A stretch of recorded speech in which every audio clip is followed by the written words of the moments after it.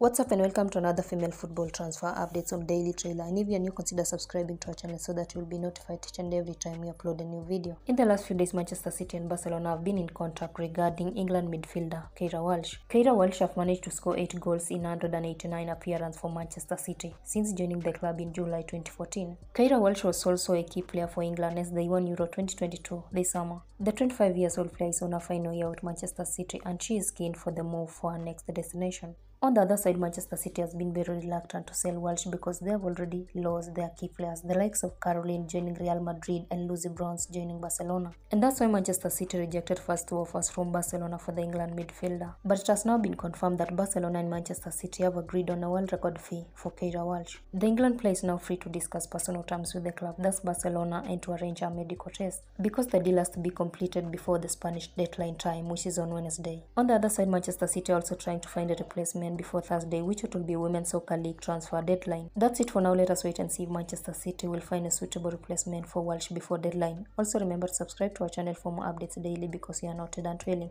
Till next time, bye, stay safe.